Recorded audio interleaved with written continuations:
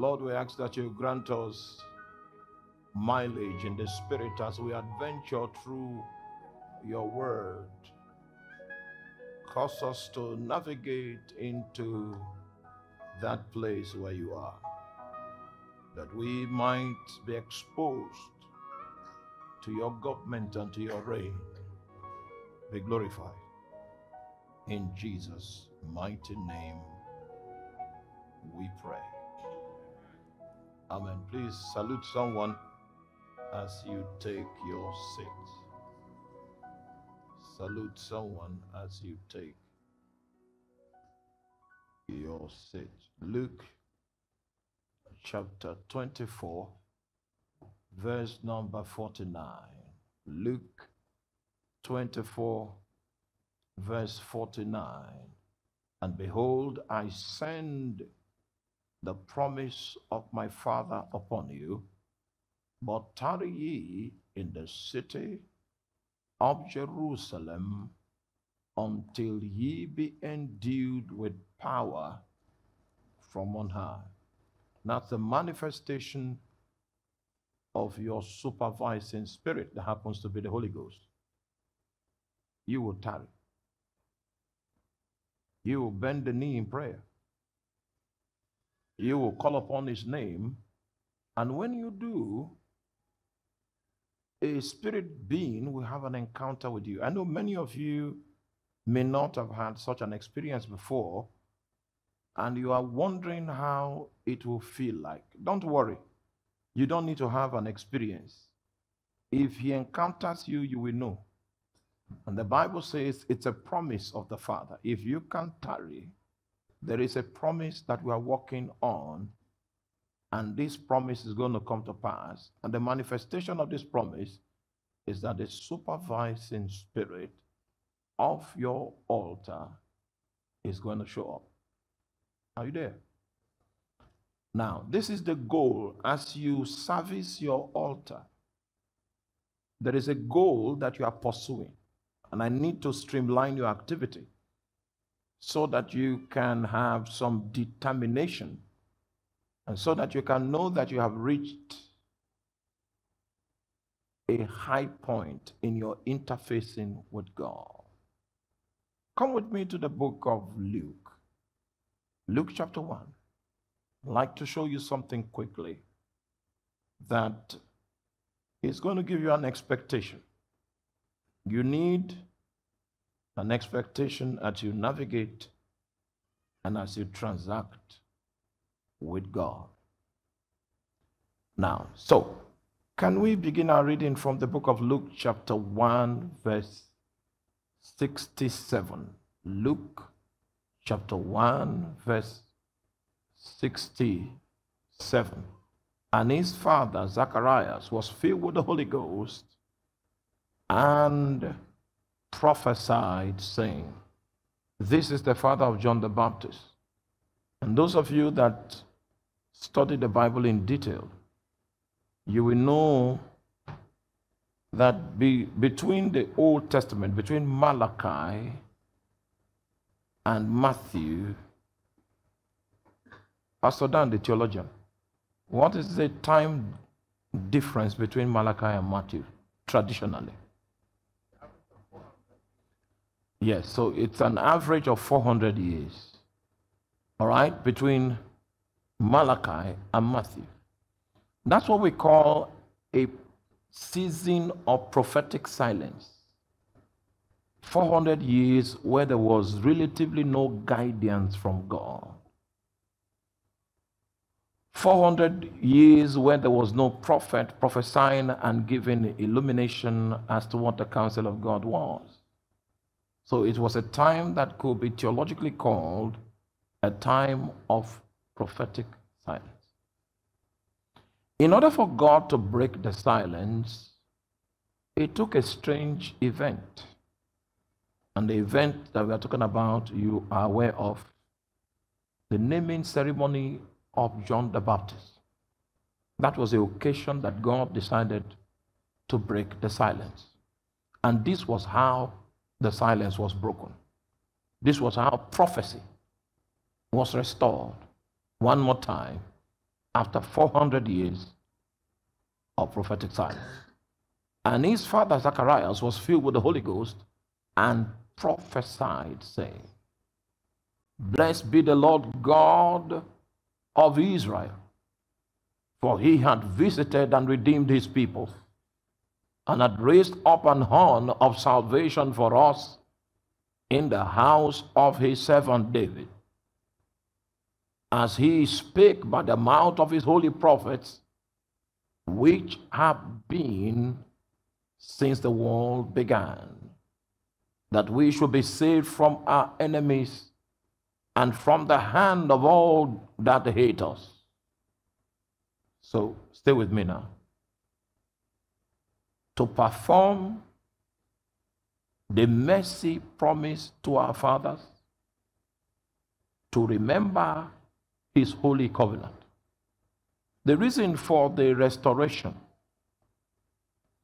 the reason for the return of prophecy is because there are certain things that God intends to perform. One of those things are the things that he has promised to our fathers.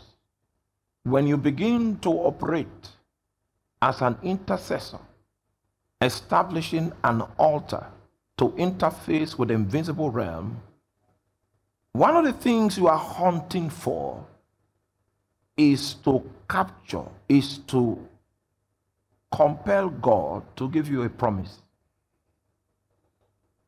I'm going to explain why. Number one is what? Promise.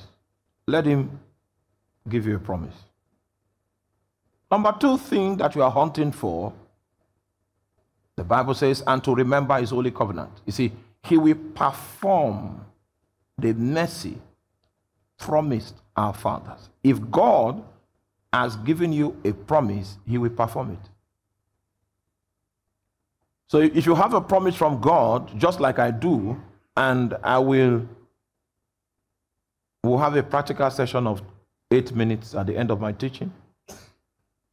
Let me manifest one promise that I have from God. I was doing my own business. I was doing my own thing. I was okay.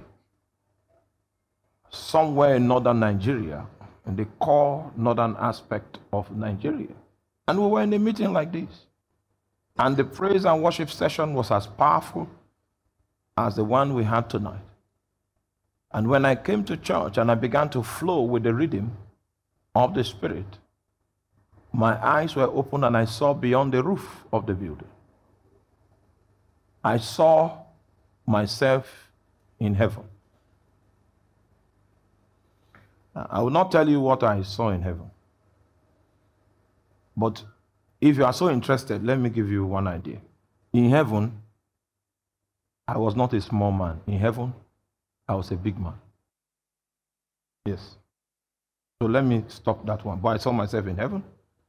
And that vision was held before my face for like 15 minutes. I saw Jesus in heaven. And when Jesus was coming, everybody laid down on the ground. So when, in fact, his coming, what announced his coming was a great light. Where we were was full of light. But what announced the coming of Jesus was a great light. And as we saw that light coming, everybody laid on the ground and covered his eyes. So you could hear the sound of his feet as it came closer and closer, and he stopped over my head, and I saw that he was wearing brown sandals. Then he asked me to stand up. So I stood up, and there were 8 people, 7 other people, me inclusive, 8 that were standing before that vision left. And I could recognize all those people. Some of them have lived in other generations, but I recognize all of them. Then I came back to the place where we were having praise and worship. And then the angel whispered to me a message from Jesus. Take my presence and power to the peoples of the world. That was a covenant that God gave me. That I have the authority to take his presence and what? His power to the peoples of the world. So if I want to go for a meeting now, I just take a fast and I begin to pray. And say, I was sitting on my own. And you came and told me that I should take your presence and your power to the peoples of the world. So that covenant he made with me is a basis of consistent demand. Do you understand that? So as you practice your life around the altar, you are a hunter. The first thing you are hunting for is for a promise from God. You get that? Yes, sir. Hallelujah. These are deep matters. The second thing you are hunting from God is you are hunting for a personal covenant. So what he gave me was a personal covenant. I can also tell you times when he gave me a promise. As long as you have a promise, God will perform it. As long as you have a covenant, God will remember it. Is that clear? Don't be distracted. You have reached a day of great joy when you trap a promise from God. Number two, what's the second thing you are hoping to trap? A covenant. Someone might ask me, what is the difference between a promise and a covenant? Who is asking that one? I'm the one that asked this, not you. I'm the one. All right, go to the next verse. Meanwhile, I'm going to show you the difference. The oath which is swear unto our father Abraham. The third thing that you are hunting for is an oath. Because sometimes God swears.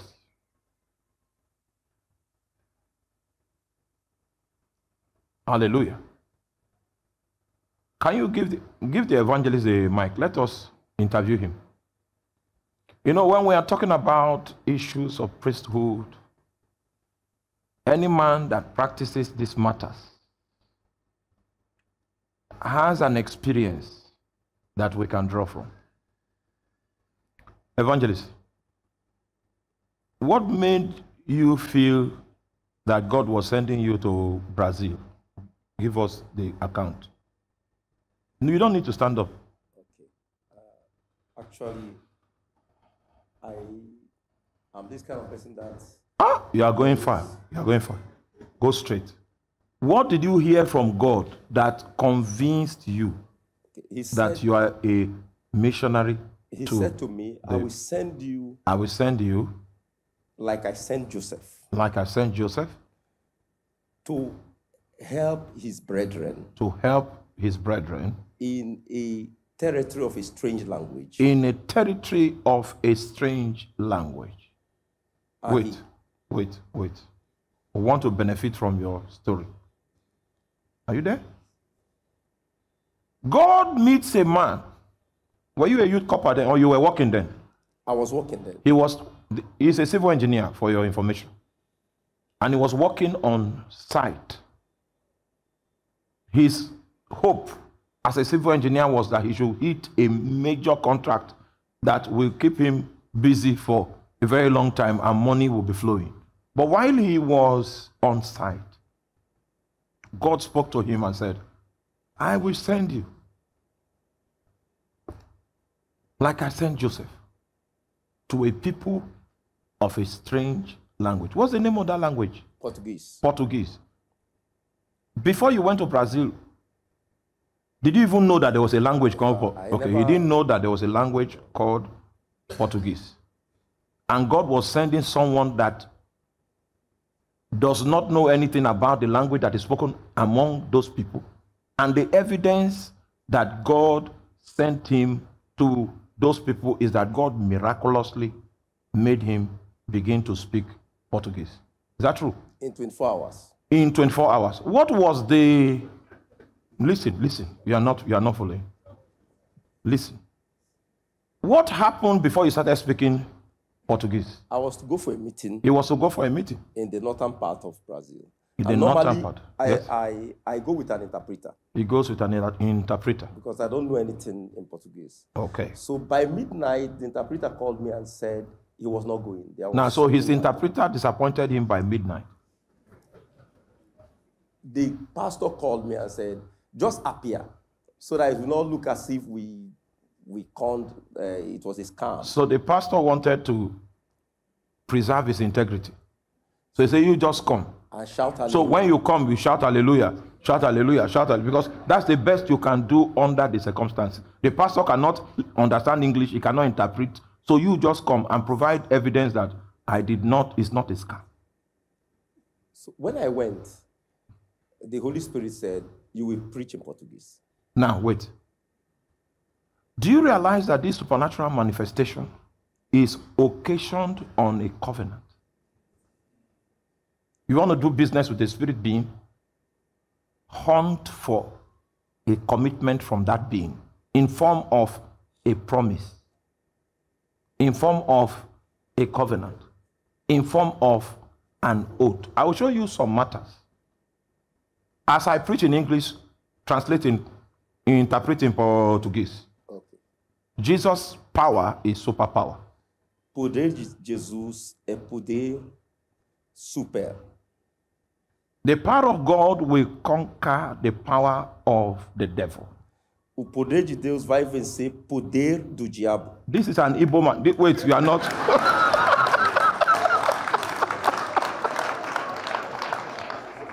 What you are seeing is supernatural.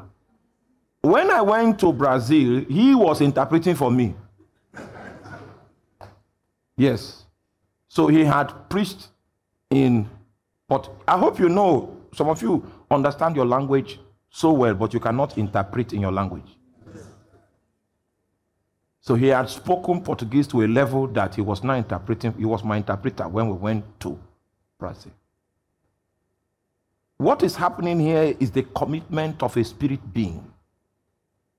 So when you hunt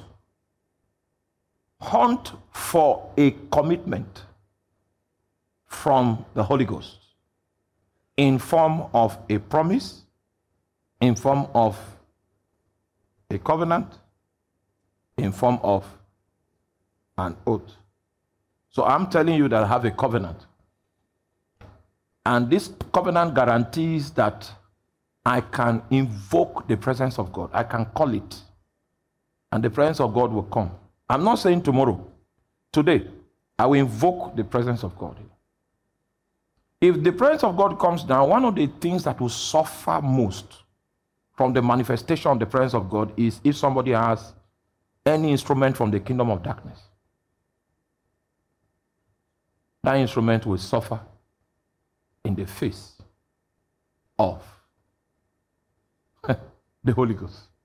And what I'm telling you, I know it nationally and internationally. I've seen wizards from the underworld that came to challenge me. I've seen witches, they gathered and they were cursing me in their language. Curse. I allowed them to curse for some time so that it will be on record that they did something. Then I cast out all the spirits from all the people curse. Because I have power to do that from Jesus by covenant. Are you there? So what a spiritual man can do is based on the covenants that he has secured from the Holy Ghost. If we bring you on the scene now, what your prayer can do, what your preaching can do, what your administration can do is based on the covenants that you have secured. So we hunt for promises, we hunt for covenants, and I need to show you the difference between a promise and a covenant. Are you still with me? I'm talking about the manifestation of the supervising spirit of your altar. The way to profit from the presence of that spirit is to press into him enough for him to give you what? A promise, a covenant, or to make an oath with it. Because God can swear sometimes. Is that clear? All right, come with me to the book of Hebrews.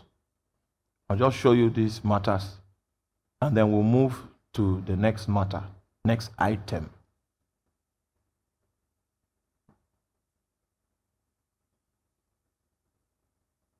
Hebrews chapter 6, verse number 13. Hebrews chapter 6, verse number 13. For when God made promise to Abraham, because he could not swear by no greater, he swore by himself. Now, there is a way covenants are caught in the times of the Old Testament. Are you with me? Because of the unreliable nature of man, somebody can give you a promise and escape.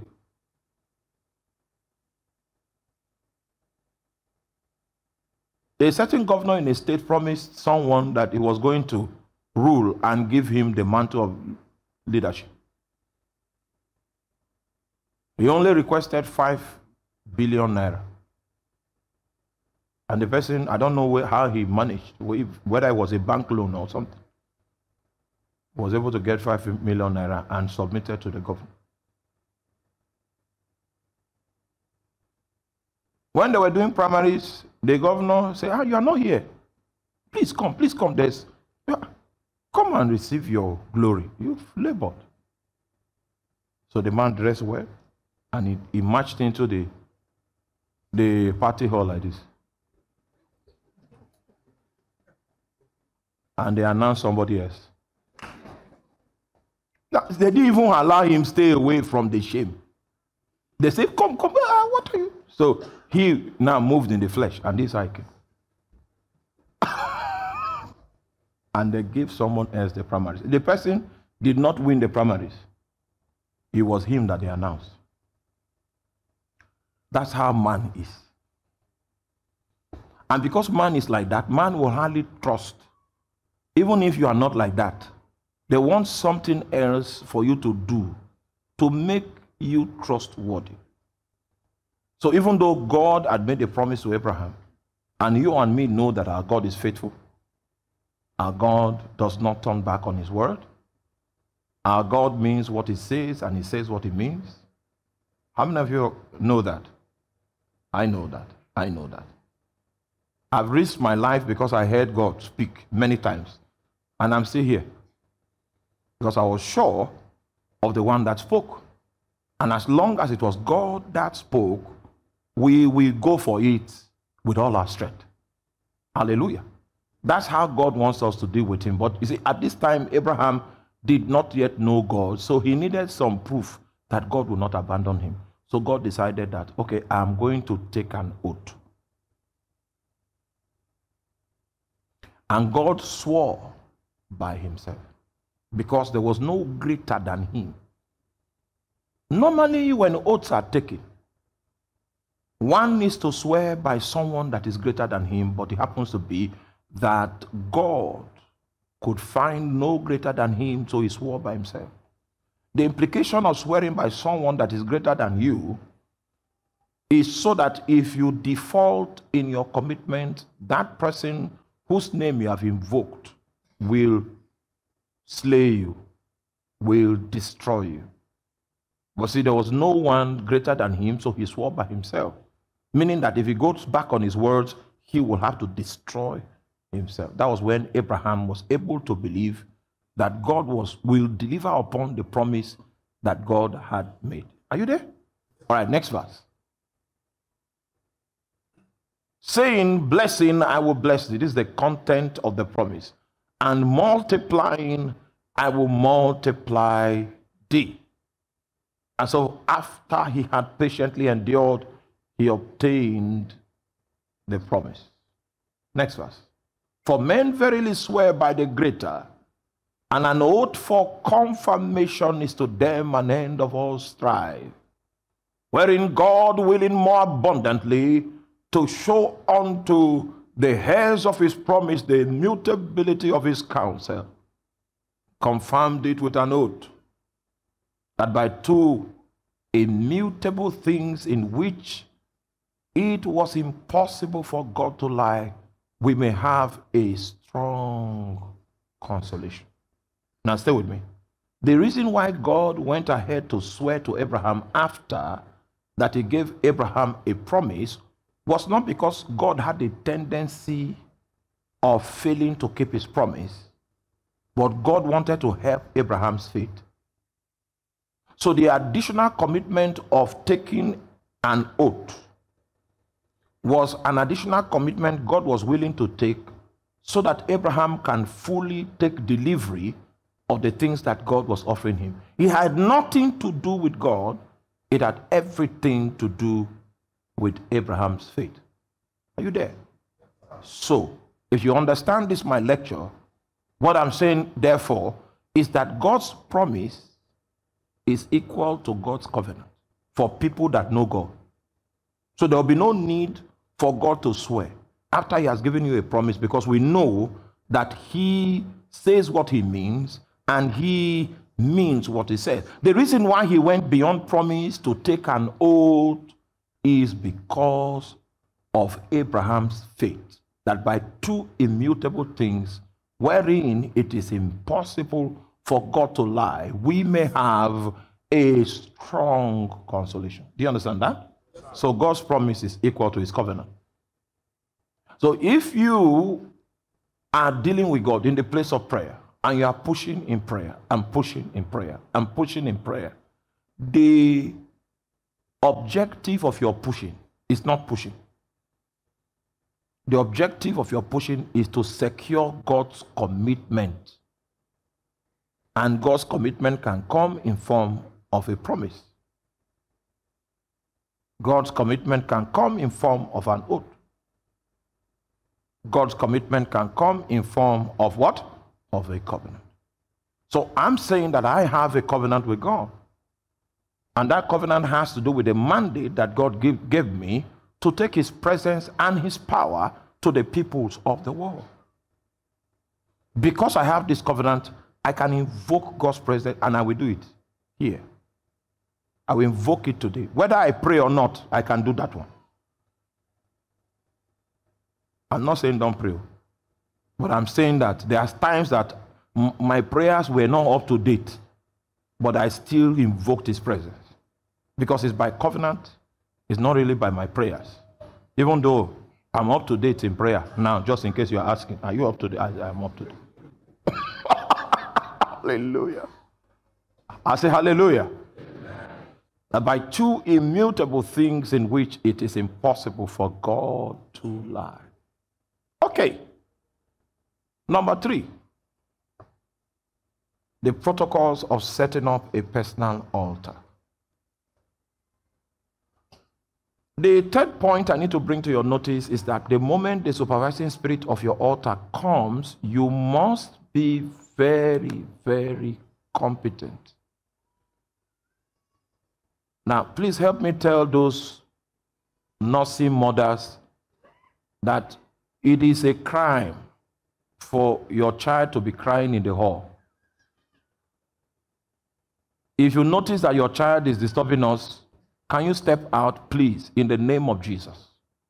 Is there any usher up there? Please, instruct the person with that child. We have many places.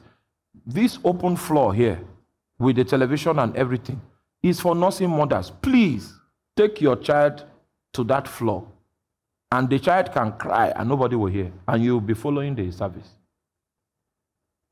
Don't allow nursing mothers to sit up there.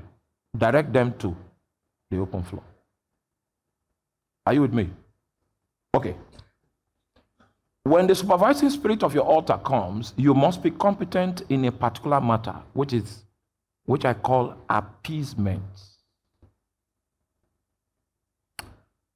The Bible says that just like you do not know the way that bones are formed in the womb of her that is with child, even so knowest thou not the way of the Spirit. Yes, evangelist is a civil engineer. You learn that in school. Pastor Dan is an electronics engineer and a theologian. He learned that in school. Anything you learned in school, you know a little of it. The Bible is saying you don't know the way the bones are formed in the womb of a woman that is with child. In the same way, you do not know the way of the Spirit. The way a spirit being accomplishes a task is different from the way a natural person accomplishes a task. The things human beings like is different from what a spirit being likes. You will never know this until you begin to sustain a close relationship with the spirit being. When you do, you will find out that you just do something you normally do that you think is common among men, and then the spirit being that you are intimate with is going to be irritated. In your own eyes, you have done nothing wrong. But if you are interested in ensuring that your relationship and your fellowship with the spirit being that you are consulting continues, you will need to learn how to appease that being. I told you before that 9 times on this altar, I preached a powerful sermon and the congregation were rejoicing that their pastor is a powerful pastor. But none of you discerned that the Holy Ghost had left me. So after hearing your clapping, I left here and went home and laid on the ground and begged and begged and begged all night. He did not accept. I continued begging from early in the morning till 4 p.m. the next day before our quarrel was settled. Come with me quickly to the book of Exodus chapter 32, and I'll read a scripture to you. This is number 3. You must be competent in the ways of appeasement. Because the way you are going to know the spirit being that you are fellowshipping with is by what the spirit being does not like. So when you know, and this, there is no way I can teach you this one theologically. Are you there? You will know this experientially. Apart from clear scriptures that say, thou shalt not kill, thou shalt not steal, thou shalt not... Apart from those clear scriptures, you are going to find other aspects of irritation that comes to the Holy Ghost on the account of certain aspects of your lifestyle. The meaning of that is that this, your lifestyle that irritates him, that is not necessarily sin, as it were. You avoid it. If you want to keep anything with him, you have to avoid it. Do you understand that? Okay, let's do Exodus chapter 32, and I'll read from verse number 1. And when the people saw that Moses delayed to come down from the mount, the people gathered themselves together unto Aaron and said unto him, Up, make us gods, which shall go before us, for as for this Moses, the man that brought us up out of the land of Egypt, we wot not what is become of him. Do you know the meaning of this? Do you know the meaning of this statement? Oh, you are not following. The request to make a god was to create a replacement for Moses. Not necessarily a replacement for God, but a replacement for Moses. Say, make us other gods, because as for this man Moses, we do not know where he is. So these guys they are not saying make us a god that will replace Jehovah. What are they saying now? Make us a god that will replace Moses, because Moses was like their medium. So now that Moses has gone, raise an altar, raise an idol, so that through that idol we can communicate with what? With Jehovah. Do you get the idea? So it was not really that they had backslidden, but their suggestion, as you will see in the reading, was an irritant to God. It was irritating in the sight of God. Yet, verse number 2, and Aaron said unto them, break off the golden earrings which are in the ears of your wives, of your sons, and of your daughters, and bring them unto me. And all the people break off the golden earrings which were in their ears and brought them unto Aaron. And he received them at their hand and fashioned it with a graving tool.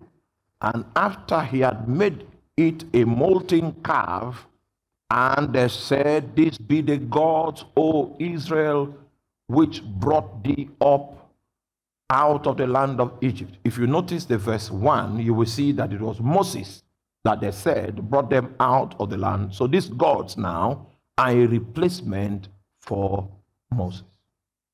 Next verse. And when Aaron saw it, he built an altar before it. So in order to, are you there?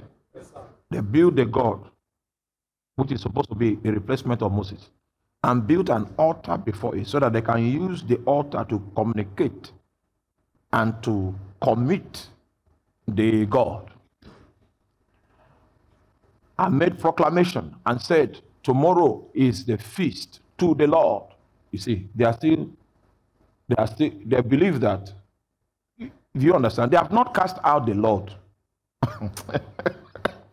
I took my time to study this scripture. All right? These guys are not, they have not backslidden. They have not cast out the Lord. So now that we have a replacement for Moses, tomorrow let us come for a feast to the Lord. Okay? Verse 6. And they rose up early on the morrow and offered burnt offerings and brought peace offerings. And the people sat down to eat and to drink and rose up to play. They supervised the real spirit whose imagery was in their creation came and possessed them.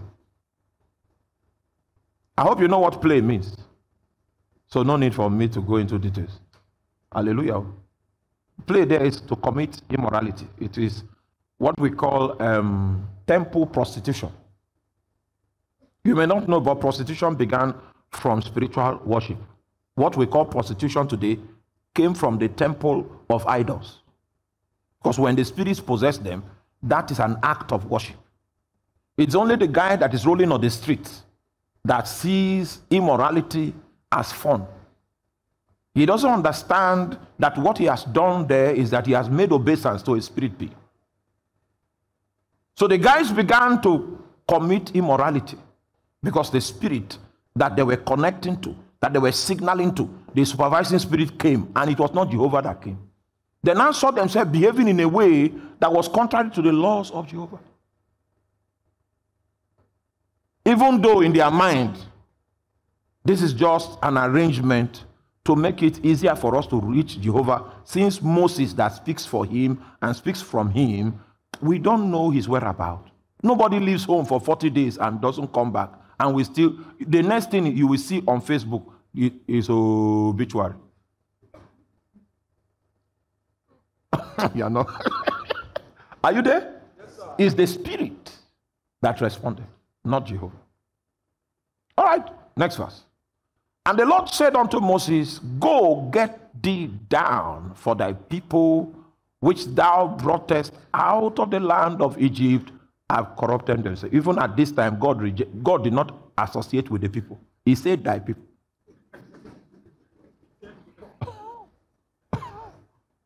The strange set of people that you went to bring from Egypt, they have corrupted themselves.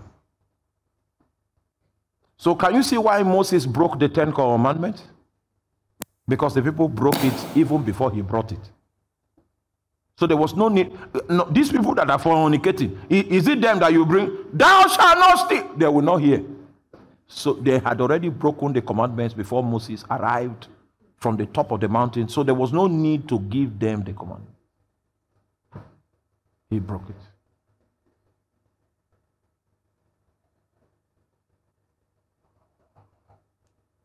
And they had turned aside quickly out of the way which I commanded them.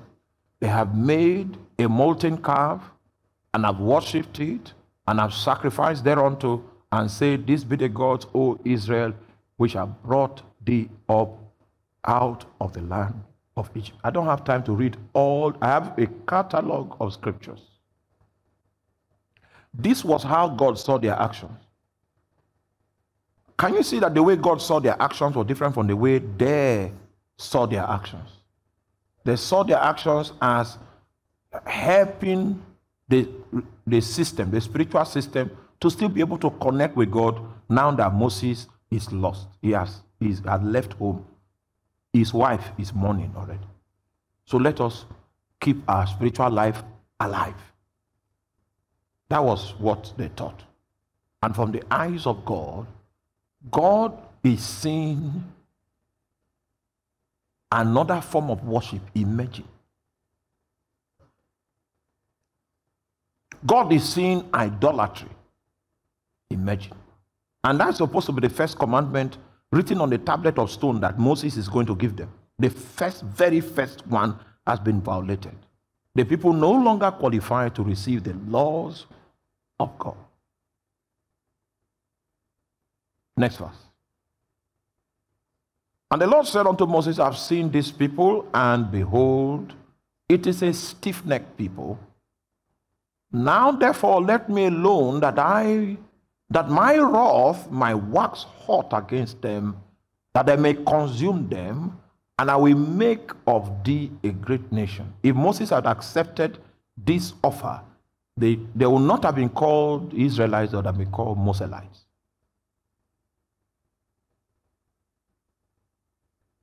Next verse. And Moses besought the Lord. This is a skill that you have to develop. And Moses besought the Lord his God and said, Lord, why dost thou thy wrath wax hot against thy people, which thou hast brought forth from the land of Egypt with great power and with a mighty hand? First of all, Moses rejected the people. He didn't accept that they were his people. Are you with me? Moses said, why is your anger wax wrought against? You have made an investment here. Which businessman will invest like this and then become angry? Be patient. There's profit coming out of this matter. This Moses talking to God.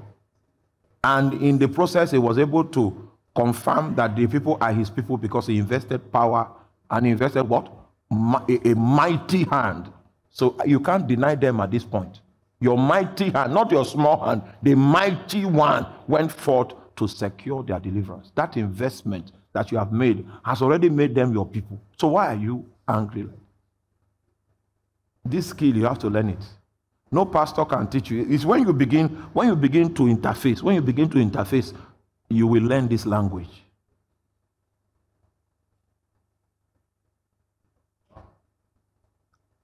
Are you there?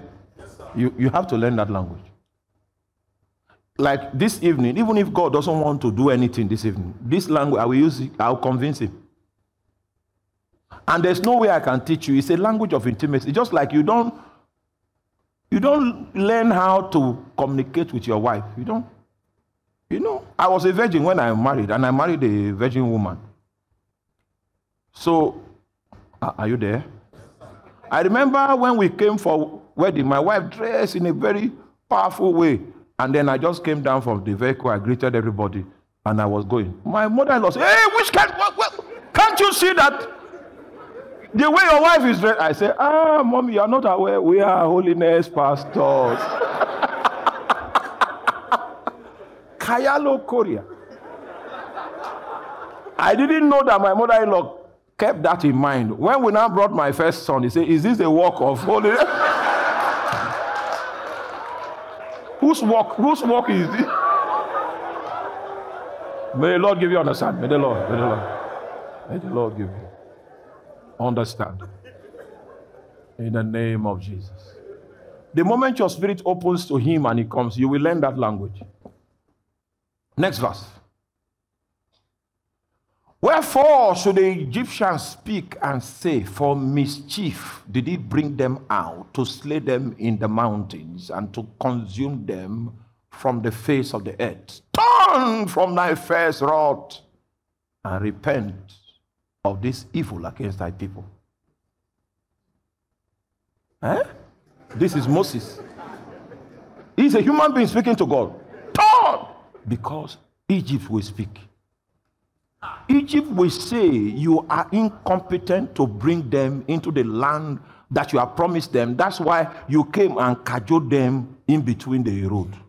And it will go down in history. When God heard it. Are you there? He said, wherefore? No, go. Remember. Then he brings covenant. Abraham, Isaac, and Israel, thy servants, to whom thou swearest by thy own self, and said unto them, I will multiply your seed as the stars of heaven, and all this land that I have spoken of will I give unto your seed, and they shall inherit it forever. I'd like you to go back and then see the points. He brings out a covenant. He brings out how God's anger is going to create an occasion for unbelievers to judge him as a powerless God. He brought so many matters before God. And on the strength of these arguments, even Jehovah Adonai, he repented of his anger. As you deal with the Holy Spirit intimately, he will not spare you an opportunity to show you that he is not pleased with a certain action that you need to beg. If you start begging, the Holy Ghost himself will give you words. These words, it's not as if Moses was so bright. He was giving these words to speak to the Father. The Holy Ghost will give you words. But you see, it is when he begins to rebuke you, when he begins to register his displeasure, is an opportunity for you to know the things he will not accept. You know, the Bible says you know not the way of the Spirit, nor how bones are formed in the womb of a woman that is with child. The way you begin to know God's way is when he begins to express his displeasure. Then you say, oh, okay, you don't like this. Oh, I won't do it again. You don't like that. I hope you know, all through your walk with God, you will never outgrow this adjustment. You will never, and I'm not talking of sin, no. I'm talking of probably the things of men.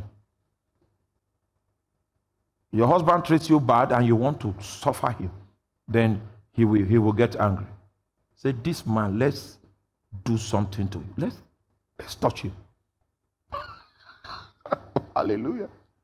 Then you get displeased. And the moment he's displeased, you know you don't have the energy to pray again.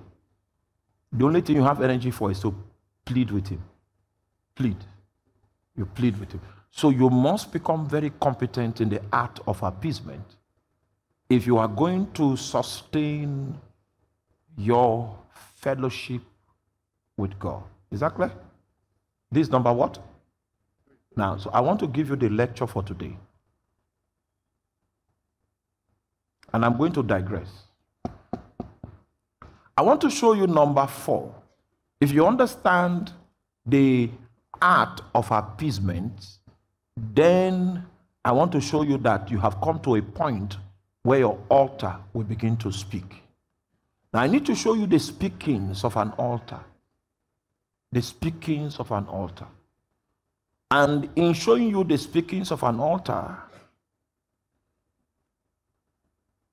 I will digress and show you how to use your altar to fight. What I titled altar versus altar.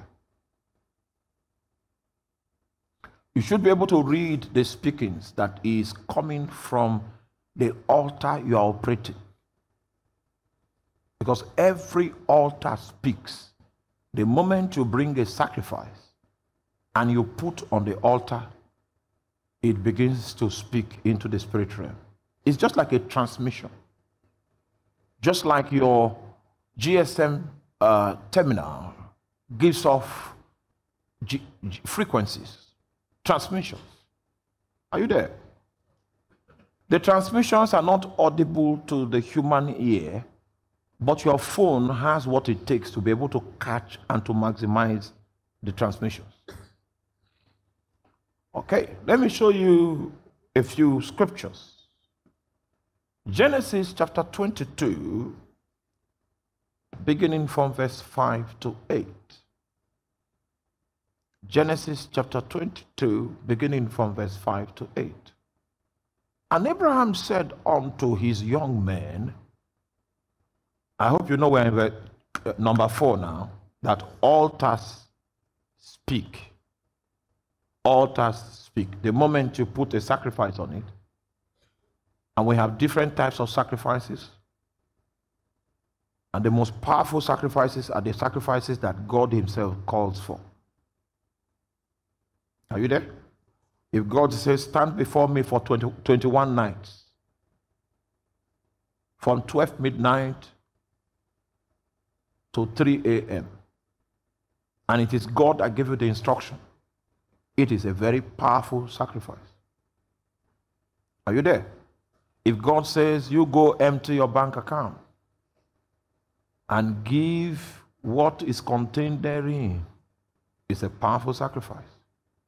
Now, number 2, if God does not say, stand before me 12 midnight, and you decide to stand before God 12 midnight, you will get either 60-fold or 30-fold.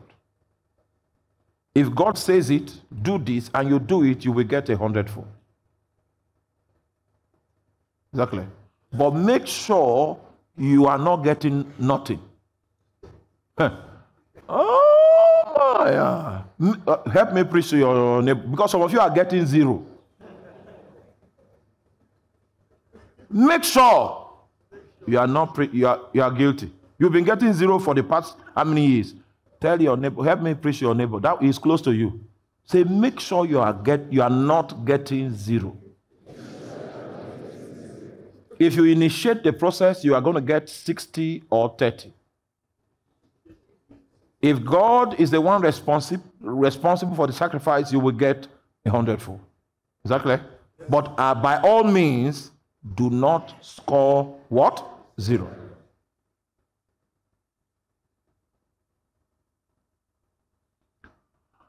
And Abraham said unto his young men, abide here with the ass, and I and the lad will go yonder and worship and come again to you. And Abraham took the wood of the burnt offering and laid it upon Isaac his son, and he took the fire in his hand and a knife, and they went both of them together. And Isaac spake unto Abraham his father and said, my father. And he said, here am I, my son. And he said, behold the fire and the wood, but where is the lamb for the burnt offering? And Abraham said, my son, God will provide himself a lamb for the burnt offering. So they went both of them together. And they came to the place which God had told him of. And Abraham built an altar there and laid the wood in order. There's something catching my attention here. We're going to do a lecture on that, which is place. They came to the place. There was a location that God showed them that their offering, their sacrifice will count. And we are going to talk about an altar as a consecrated place. So that will be later. That will be later. And if we want to establish a national altar, we will need to get a consecrated place. I don't want to say some things online. I know a few things about covenants in various territories that has held the power of darkness in those regions. I can say it offline, but not online. Those places have been dedicated and consecrated, and it's a stronghold for demons. A demonic stronghold has been built by the transactions that are going on in that location. So we are going to talk about the consecrated place, which is one of the definitions of an altar. So you will notice that God said he has to go to, he saw the place that God had told him of. And Abraham built an altar there and laid the wood in order and bound his son and laid him on the altar upon the wood. it will interest you to know that that's the same spot where Jesus was crucified. The same spot. The same actual spot. The sacrifice that was rejected in Isaac was accepted in Jesus. So, I'll also show you something called foundation. Maybe through this you'll be able to understand the concept of foundation. The concept of foundation. Maybe through this scripture when we go into those matters. And we'll be looking at it under the subject demonic legalities. That's when we'll speak deeply on inheritances. That's when we'll speak deeply on the concept of headship that is the basis of the power of a wizard. That's when we'll speak deeply on critical issues that create premise for the delivery of satanic power. Then I can teach the subject of warfare and how to use your altar to manipulate the price tag. Hallelujah. And Abraham stretched forth his hand and took the knife to slay his son. And the moment the young man, he had released the young man from his heart. The time interval between when he released the young man from his heart and when he did the actual killing, the angel of the Lord called unto him out of heaven. So this is the first call. Are you there? Yes, sir. This is the first call. Notice this is the first call. The first call or the first speaking, because an altar has two voices. The first speaking of an altar is the value of the sacrifice that have been offered according to the estimation of the shekel of the sanctuary. How many of you still remember the shekel of the sanctuary? From the perspective of the spirit realm, the value of what was sacrificed. If any of you come from a family where witchcraft has been practiced before, the witches want to kill the person that is the breadwinner, the person that is of utmost value to the family, the person that is of utmost significance in the family.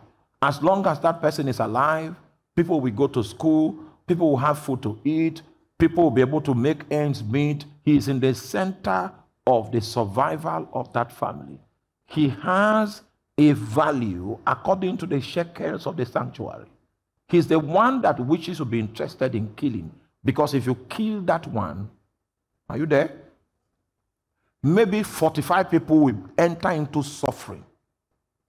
The value they draw from the person's absence is the suffering that comes upon the 45 people. That is the energy that promotes that witch in the realm of witchcraft. Is the value that is coming from the soul of these people in their anguish on the account of the loss that has been experienced. Who is still here? Okay. So, this is the first signal. The moment the boy left the heart of Abraham, it registered in the spirit. And then the angel spoke and said unto him, out of heaven, Abraham, and he said, here am I. Next verse. And he said, lay not thy hand upon the lad, neither do anything unto him, for now I know that thou fearest God, seeing that thou hast not withheld thy son, thy only son, from me. And Abraham lifted up his eyes and looked, and behold, behind him a ram caught in the thicket by his horns. And Abraham went and took the ram and offered him up for a burnt offering in the stead of his son.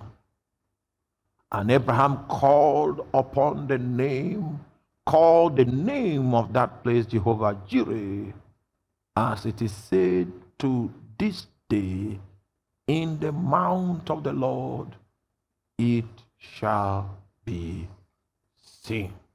Next verse. And the angel of the Lord called to Abraham out of heaven. This is what?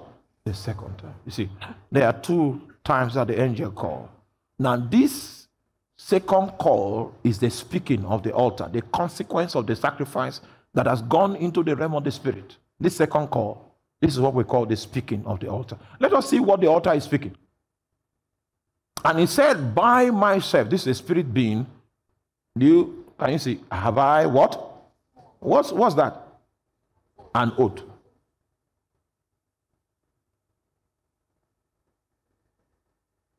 You know, I told you that when you are hunting in the spirit, you hunt for a promise. You hunt for a covenant. You hunt for, I don't know. By myself have I sworn, said the Lord, for because thou hast done this thing, thou hast not withheld thy son, thy only son. Is this not the same thing he said the other time? It's the same thing. This is the speaking of the altar. Yes? Next verse. That in blessing I will bless thee, and in multiplying I will multiply thee, and thy seed as the stars of heaven, and so on. So the speakings of this altar spoke blessing. And it's very easy for you to read the writings of blessing. Is it not so? Oh, you don't want to answer me? Well, because you cannot answer me, I will not speak about speakings of altars again. This is a refresher. I just digressed to show you this matter before I can come back. I ask you, are you? Oh, yes.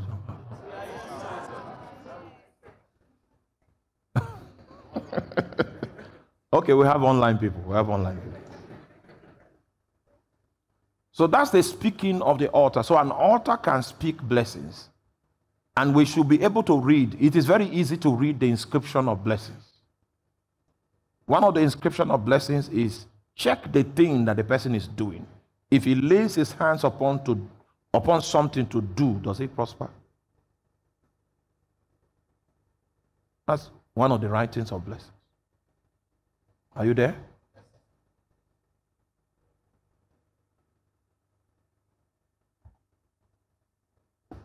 You tried to sell fish. And when you counted the money that you made, it was not up to the amount you used to buy the original fish. You are not following me. That is also, we should be, just like it is easy to read the handwriting of blessings, it's also easy to read the handwriting of reproach. And when the description of your existence is failure, reproach, hardship, what you are dealing with is not a lack of business ideas. What you are dealing with is not a lack of business strategies.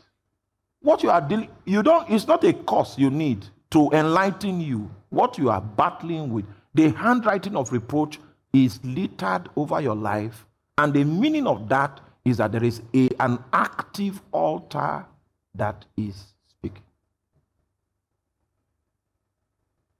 Because every altar speaks. And the thing about altars that I need to establish here quickly, are you there? If an angel causes a problem in Scripture, if an angel causes a problem, it's an angel that will solve the problem. If God is responsible for a problem, it is God that will solve the problem. If the sons of God cause the problem, another generation of sons of God will manifest to solve that problem. That's the law of the Bible. How many of you still remember the Ark of Noah? When Noah entered into the ark, do you know that God came from without the ark and locked the door of the ark so that Noah will not be moved with compassion to open for anybody?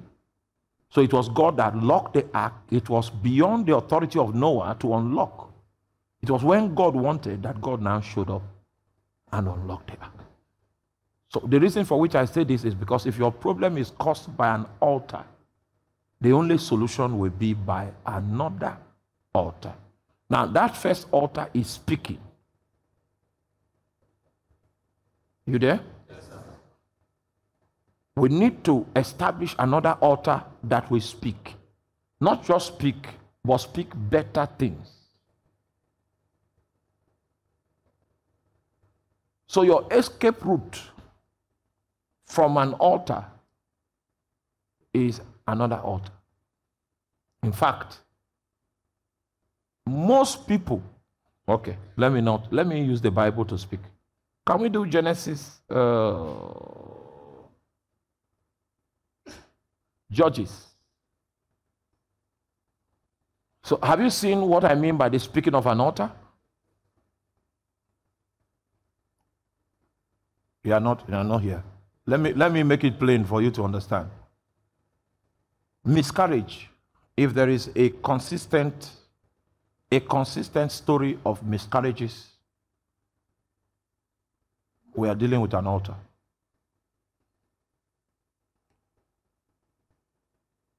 If there is a case of unnatural poverty, not that the person is not hardworking, the person is hardworking, the person has initiative, the person is willing to work, but there is something beyond his efforts that is resisting him, we are dealing with an altar. That's a speaking.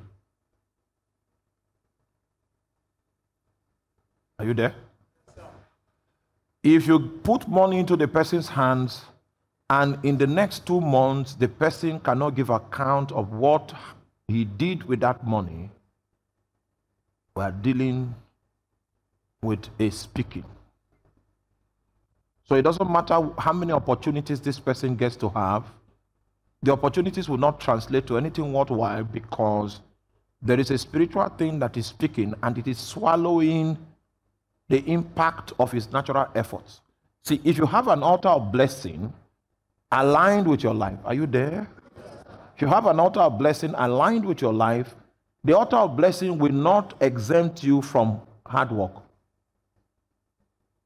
But in that your hard work, there will be results beyond your effort that will arise from your hard work. If an altar of reproach is angulated against your life, it will not exempt you from hard work. But your hard work and your efforts will be swallowed up, and you will not see the impact of your input.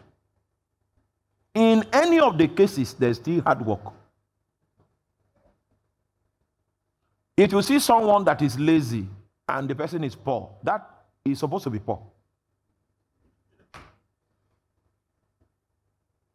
He's supposed to be poor because the Bible says, I went by the field of a slothful man. I went by the field of a man that lacked understanding, and the stone wall was broken down. It was overcovered with weeds. Then said I, yet a little sleep,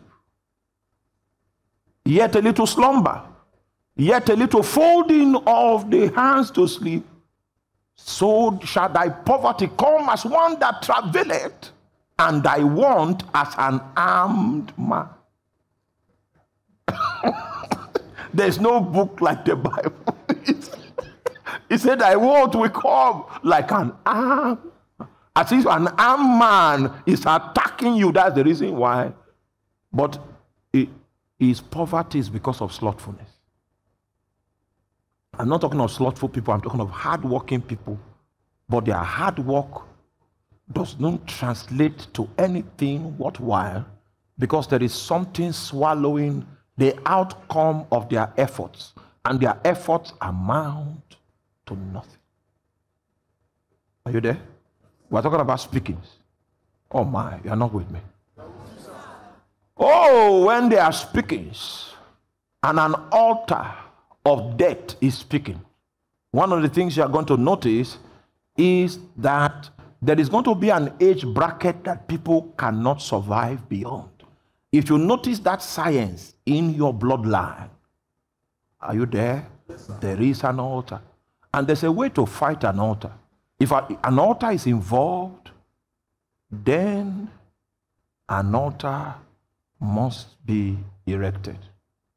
It is not another job you need. What you need is bring down the altar. And there are many people under the sound of my voice for the past 8 years, for the past 12 years. Some of you have not been promoted. You don't even know what promotion is.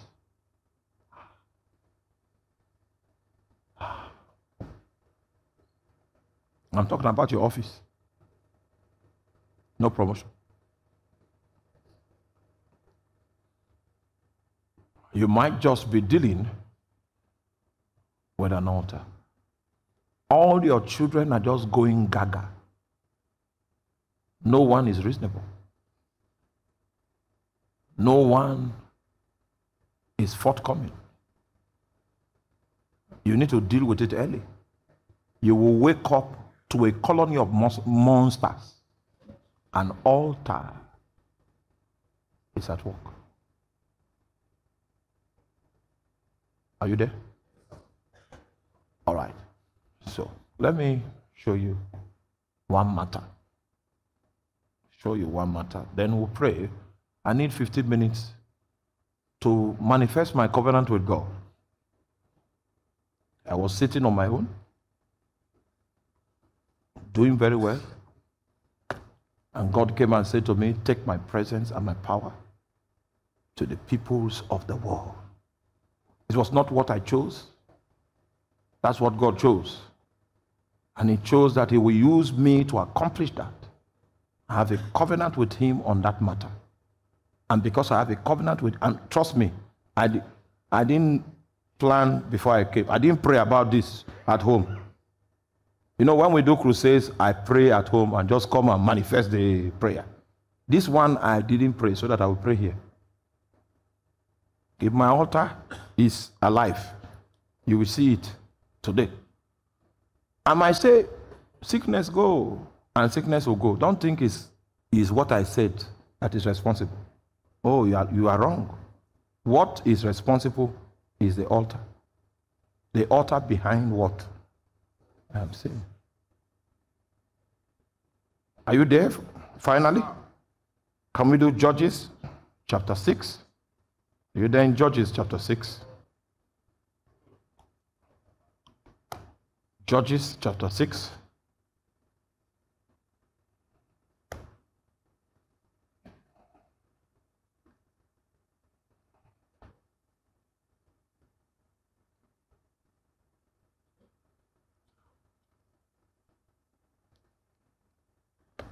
Judges chapter 6.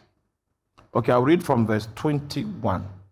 Then the angel of the Lord put forth the end of the staff that was in his hand and touched the flesh and the unleavened cakes. And there rose up a fire out of the rock and consumed the flesh and the unleavened cakes. Then the angel of the Lord departed out of his sight. And when Gideon perceived that he was an angel of the Lord, Gideon said, Alas, O Lord, for because I have seen an angel of the Lord face to face. And the Lord said unto him, Peace be unto thee, fear not, thou shalt not die. Then Gideon built an altar there unto the Lord and called it what? Jehovah Shalom, the Lord our peace. I will come to that. And unto this day is yet in Ophrah of the Beerzrites.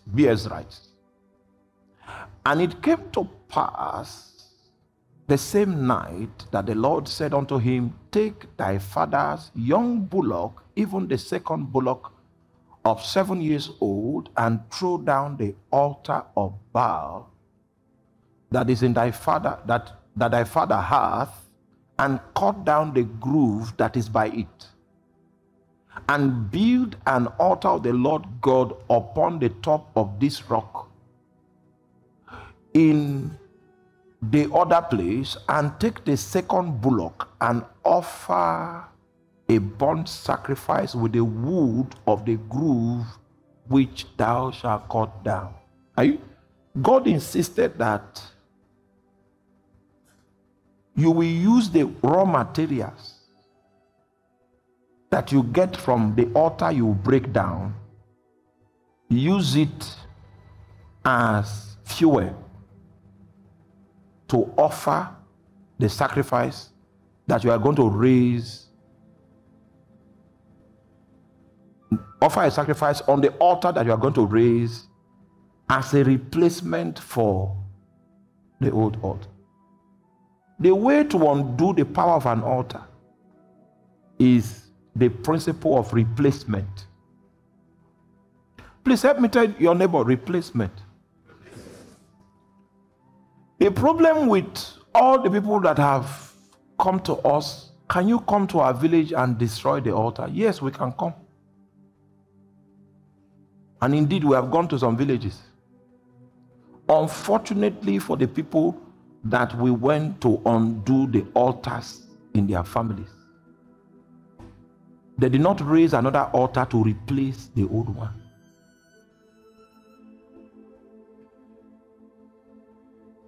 When you destroy one altar,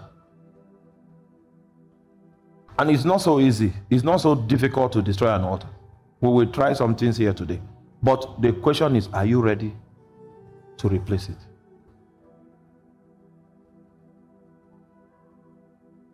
Are you ready, sister?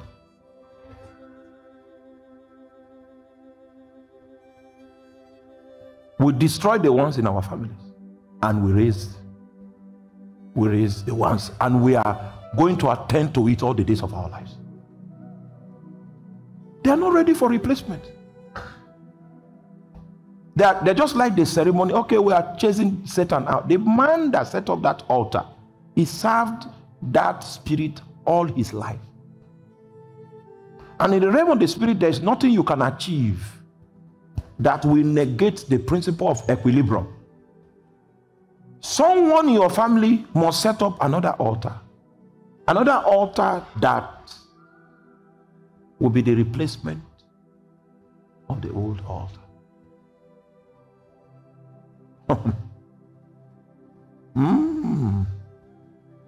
That is how the speakings of the new altar will become your reality, just like the speakings of the old one was your previous reality.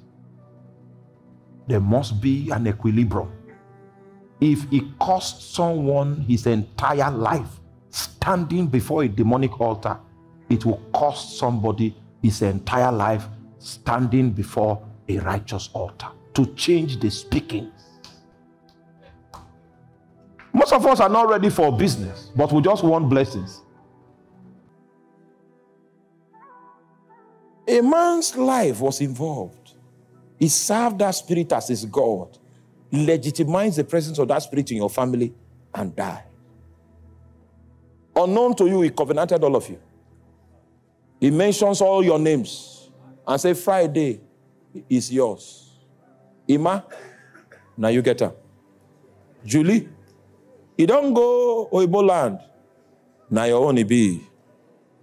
And he dies making those commitments. The only way to be reasonable in that matter is that one among you will raise another one and say the same things. But it will speak righteousness. It will speak exaltation. It will speak peace. He called it, what's the name?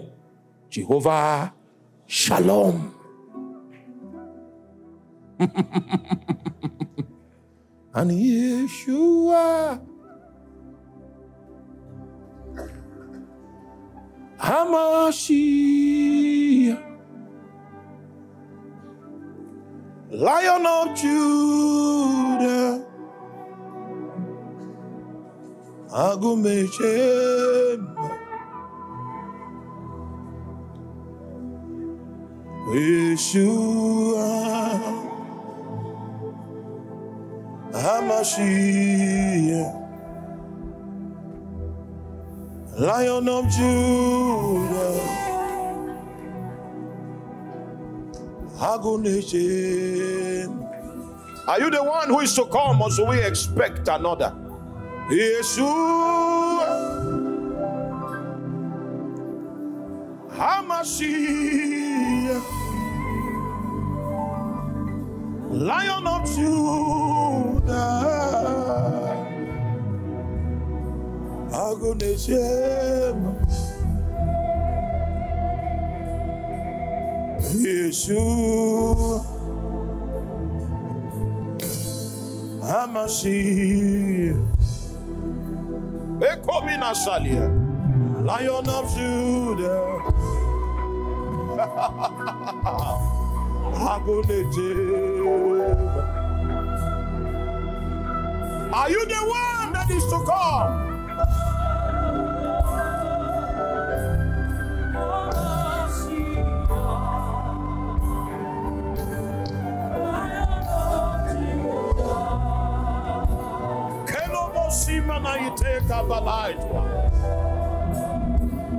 Korea Sabo Kopena Ipeta Boda.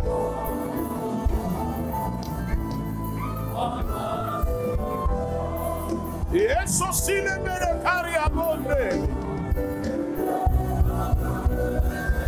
Yalo!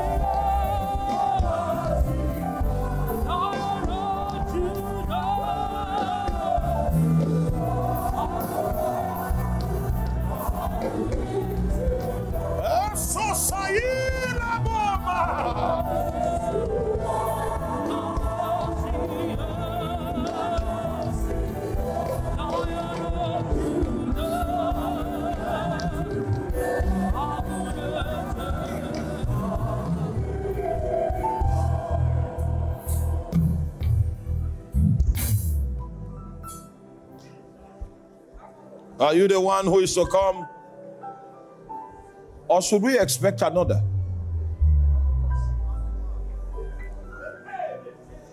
The effect of that darkness can only be solved by the replacement technology. Are you ready to stand in the gap for your family?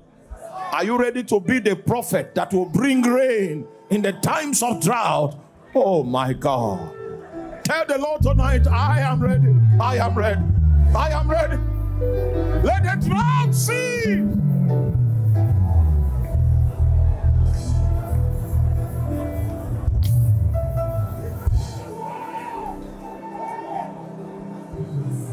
Let the drought cease. Let a fresh rain begin to come upon the household. Let a fresh rain begin to come upon my family.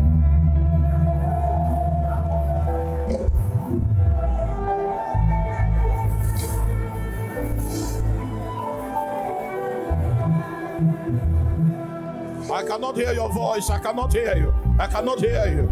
I cannot hear you. I cannot hear you. Seko Salina Abreskaye, Malako Bramenante, Escopelo, Escopema Sila.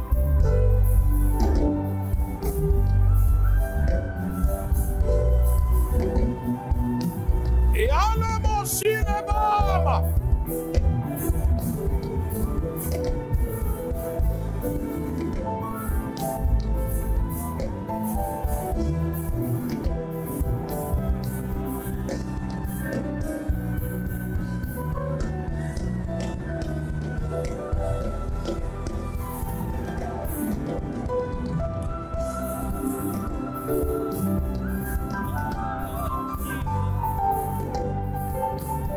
Arome Osayi.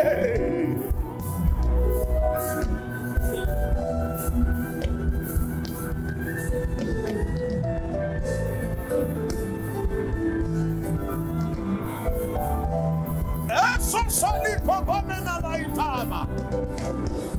Beniamo. Esokaye. Esominali.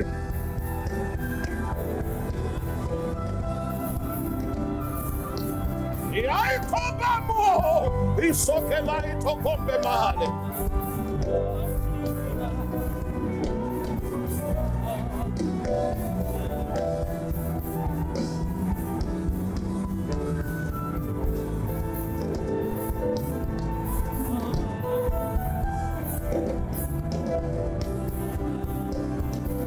Sikabeli, Korasante, Korasante, Korabarata, Ikabesko Bamina Lentoria, Eko Salaboma.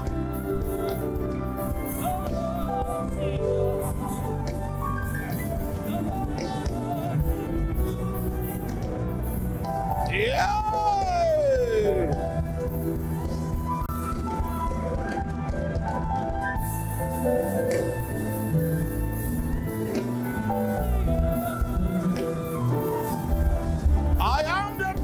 Of my family, I stand in a gap and I say, let the rain come.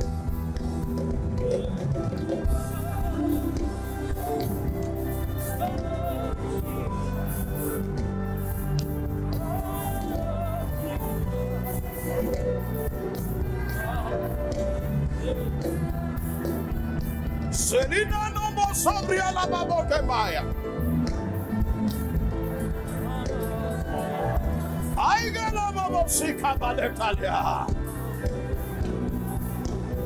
Let untimely death be swallowed up. Let unnatural poverty be swallowed up. Let reproach be swallowed up.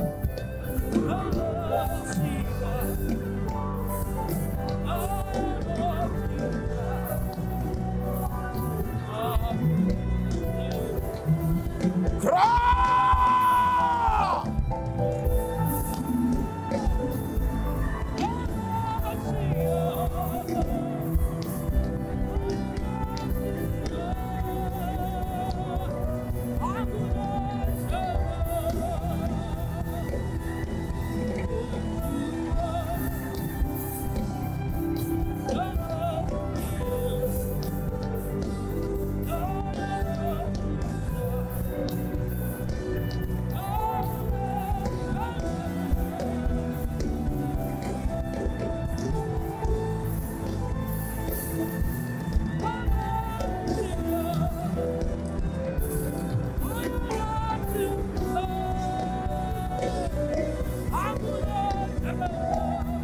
Cry to him tonight.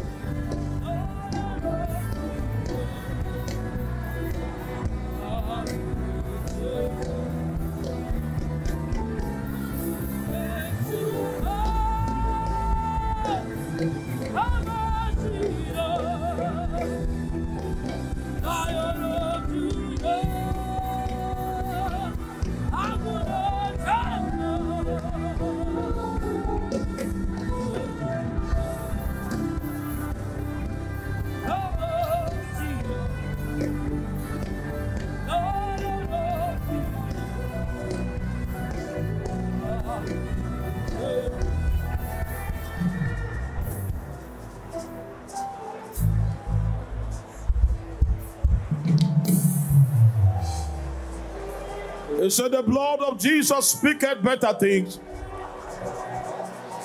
A new priest with a new sacrifice that has vocabulary and utterance in the realm of the spirit must set up his own priesthood that speaketh better things, better things, better things.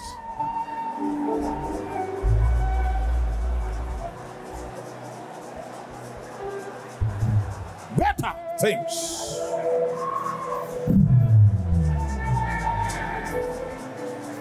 Better things. Better things.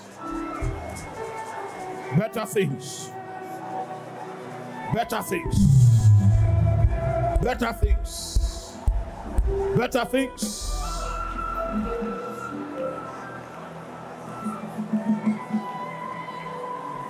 Better things. In the name of Jesus. If you have ever had a warlock in your family, a wizard, a mage,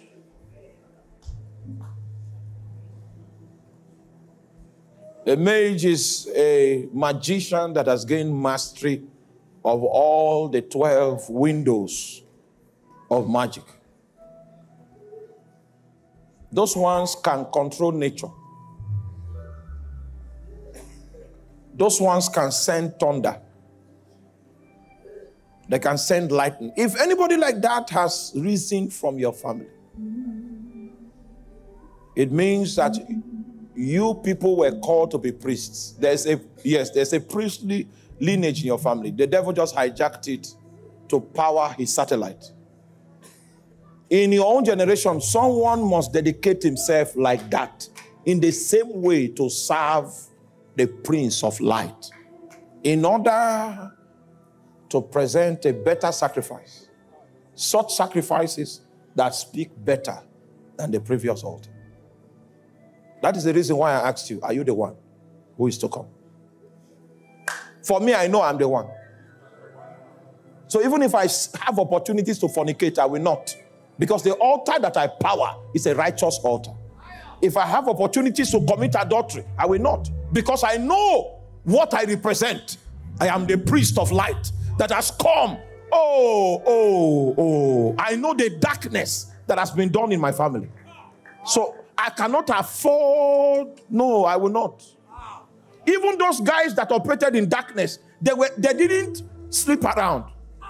They fulfilled the righteousness of the occult. They fulfilled it. Can you ask for grace? I am the one who is to come. I take responsibility for my family, for my people. I take responsibility for my clan. Oh, darkness will not speak among us. Gross darkness will not rise again. Only the priesthood of light. We were born to be priests. We were born to be messengers of the kingdom of light. So shall it be. Generation after generation, lineage after lineage, the sons of light will gush forth. The sons of light will pour forth.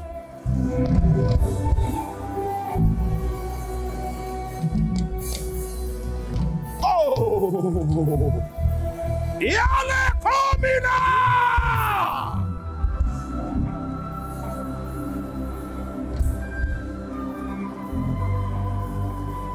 I am the one who is to come. Do not expect another. I will stand my ground. I will raise my life, will be a sacrifice unto Jehovah, so that he will reign and rule in our midst.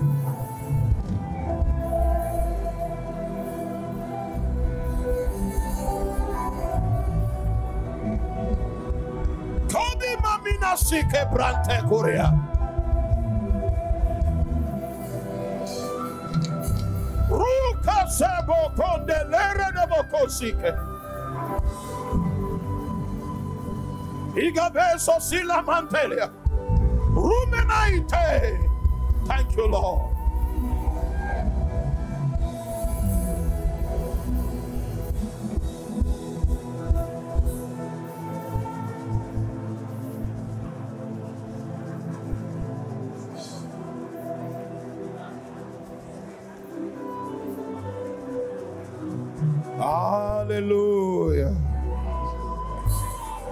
Do you witness untimely deaths? Mysterious deaths that cannot be explained. That's the sign of the altar of necromancy. That is what the Bible calls the shadow of death. If necromancy is practiced, death will cast a shadow. Human beings are for the slaughter. Because what powers the instrument of the altar is the sacrifice of human blood. Whereas witchcraft may afflict, witchcraft may divert, witchcraft may steal, but necromancy kills. It doesn't have any other language. It deals with blood. It deals with human sacrifice. It uses the destinies of men to power the destinies of others. Oh, the unrighteousness has been on for long. Can you stop it? Can you stop it? Can you stop it? Can you stop it? Can you stop it? Can you stop it?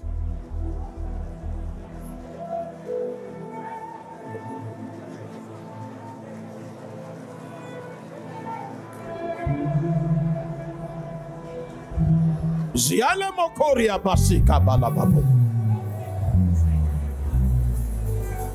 Iala mamoko sike. Mosia sasela bonde balakuda. Enso konda, enso keli, enso babalatale, enso kendo boka balakade boka.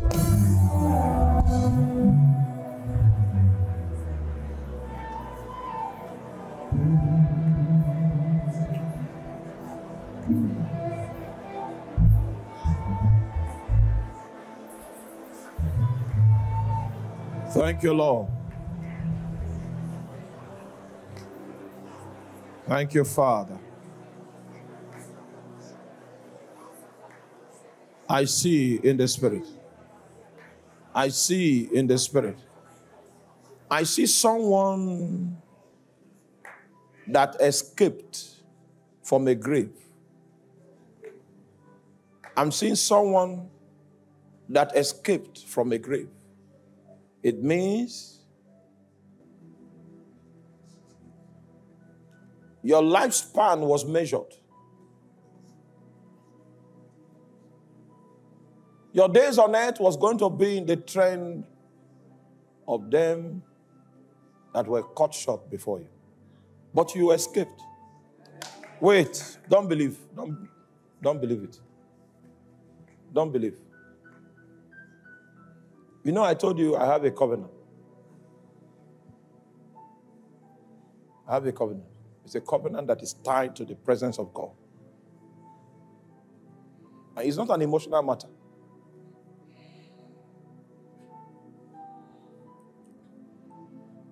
Father, in the name of Jesus, can you be so gracious this evening as to show us which family represented here tonight that have been delivered from the sentence of death, and now they have the liberty to live to full age. From my left-hand side, Lord, to my right-hand side, to men and women sitting at the balcony, I ask, show me this sign.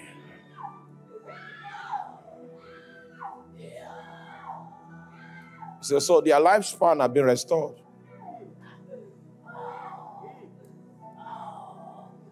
Now bring them. Let us use them to liberate the entire family.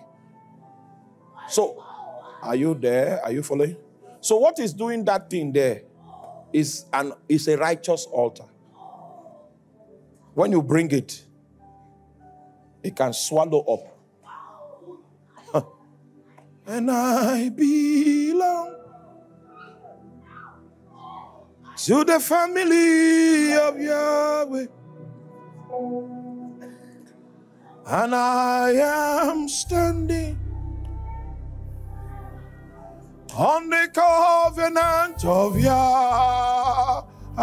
Yahweh. I am standing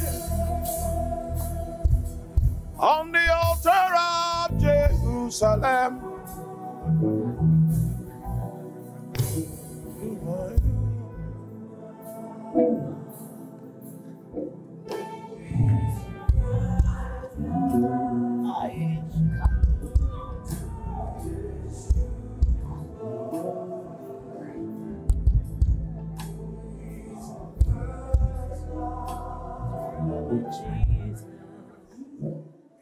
Now, the matters, the issues that we are talking about here are very terrible. This lady, you know, I don't know how many of you see some obituaries and you wonder, is this? No, they are covenants. They are speakings. Many people in the mortuary have no business with death. But God wants to raise an altar of righteousness with you, so that the works of darkness can be forestalled. Oh my. Koba baba suke laite. Iko babula. Iko babula. Iko babula. Iko babula. Senikete. Iko babula. Asaiketa mokoria. Iko babula. Iskope malaitela. Iko babula.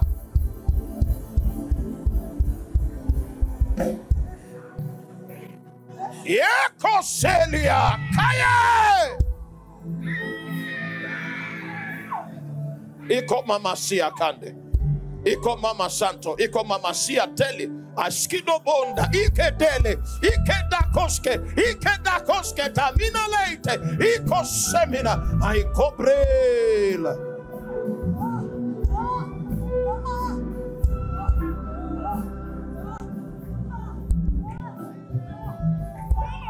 Shale dana.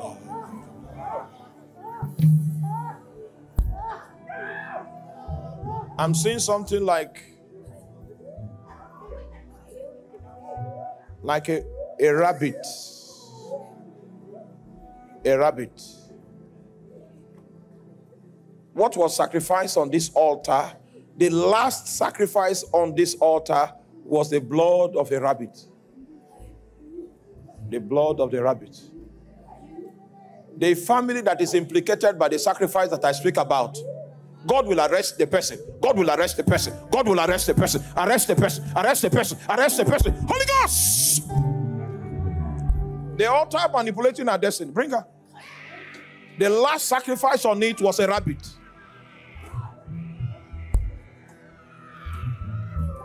We nullify the power of that altar. That which it speaks, we cancel it in the name of Jesus.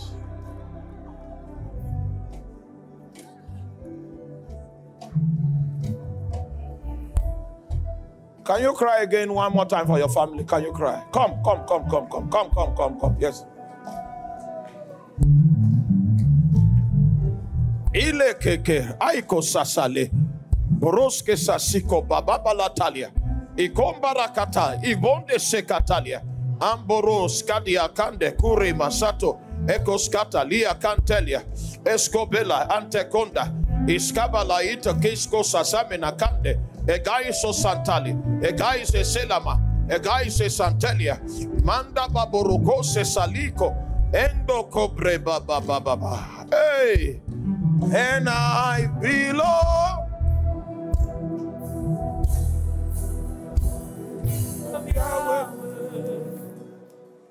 I can't hear you. I am standing.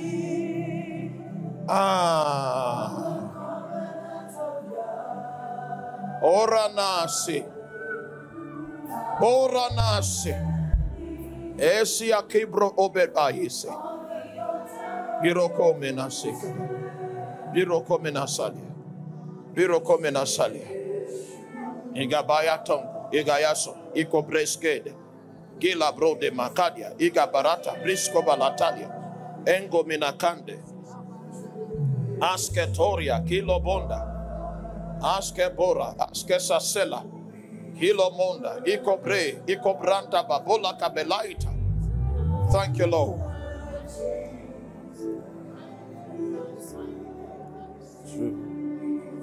Now listen. Listen. This is our prayer now. It has released fire. There's a fire that has come out of our altar. There's a fire that has been released.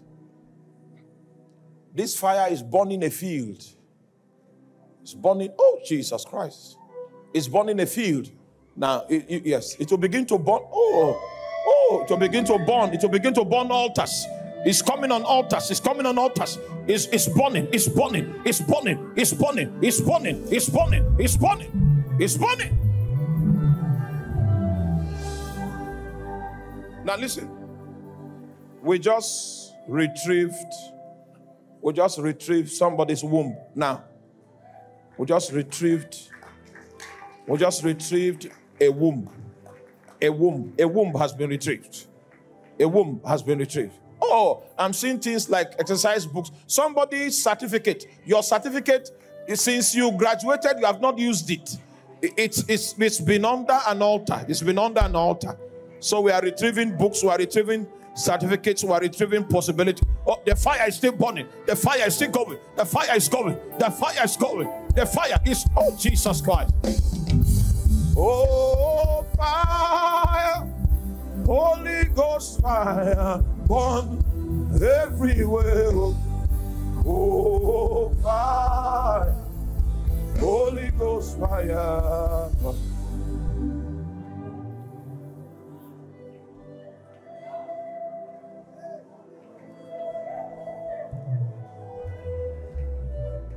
Listen to me.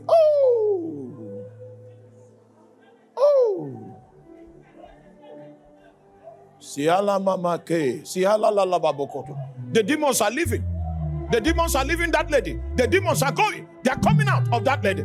They are letting her go. The embargo is breaking. You know what I'm seeing now? Oh, the fire is burning. Oh. Ile kabosa ikapala. Korea ramposkete melekedia.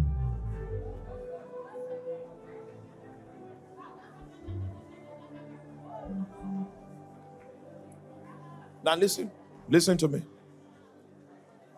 Someone here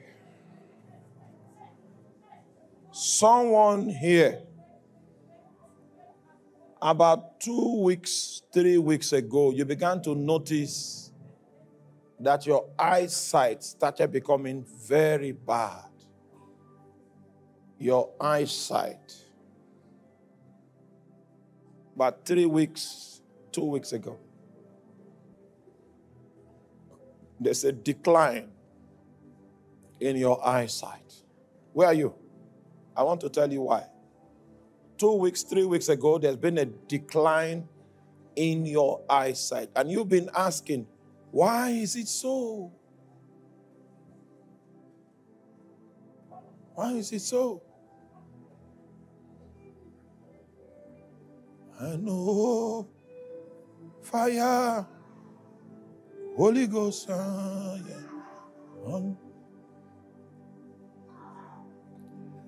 Oh, fire, Holy Ghost fire, burn everywhere. Oh, fire, fire, fire, burn. Now listen. The person that I'm talking about, the reason for which your sight is going bad is because a group of witches have decided that you will go blind. Now, it's not all of you, it's one person I'm talking about. And we'll find a way. Let's find a way of getting the person first. So I will touch you like this. When I touch the person like that, the hand of God will remain on you. When I touch you, the hand of God will remain on you. If I touch you, the person I'm talking about, the hand of God will remain on you.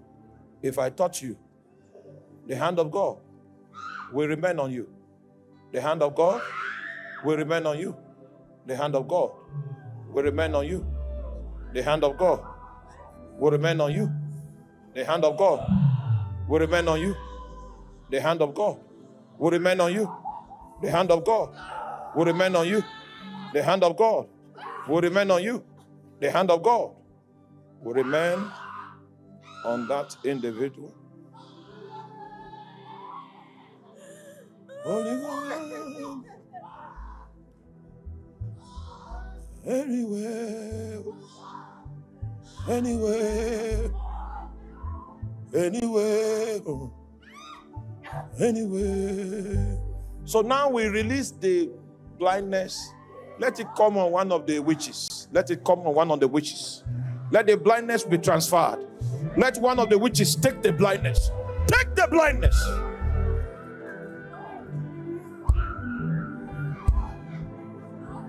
Oh. Before, I used to pray for the sick. Now, I channel the sickness to people. Oh, something is opening. Can you speak in tongues in a moment? Something is opening. Something is opening. Something is opening. Something is opening. It's opening. It's opening. It's opening. It's opening.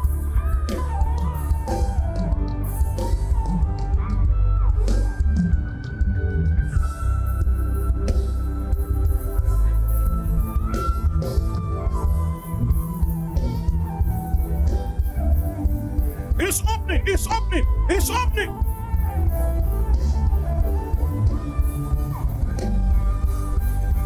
It's opening.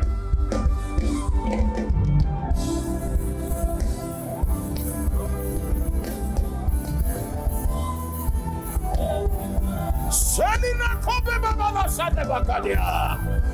Eto boros, eto kalabos, eto salimana, eto sokobo korea, ekababa seke.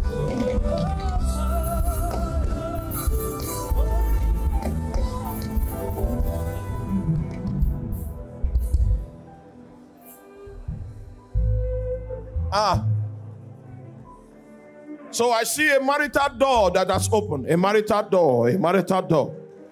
Yes. It was locked up. Oh, Jesus. Oh, Jesus. We disarm witchcraft. We disarm witchcraft. We disarm you. In the name of Jesus, we destroy your power. We release the destinies under your hand. In the name of Jesus.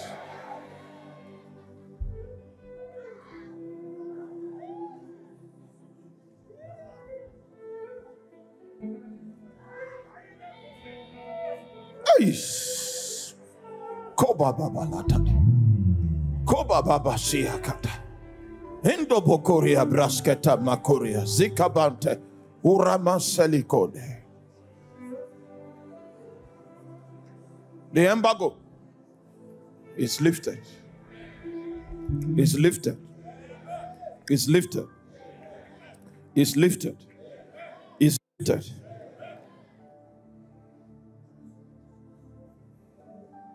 Yeah. Okay, finally I see an angel hovering with speed. And I'm wondering what is happening. What is going on? The Lord said, in order for you to come out of that bondage, you must be anointed. I'm talking to somebody. He said, in order for you to come out of that bondage, you must be anointed. So now, some people will be anointed so that you can come out of the bondage. It's coming. It's coming. It's coming. It's coming. It's coming. It's coming. It's coming. It's coming. It's coming. It's an anointing. It's an anointing. It's an anointing. It is designed to bring you out. To bring you out. To bring you out. To bring you out.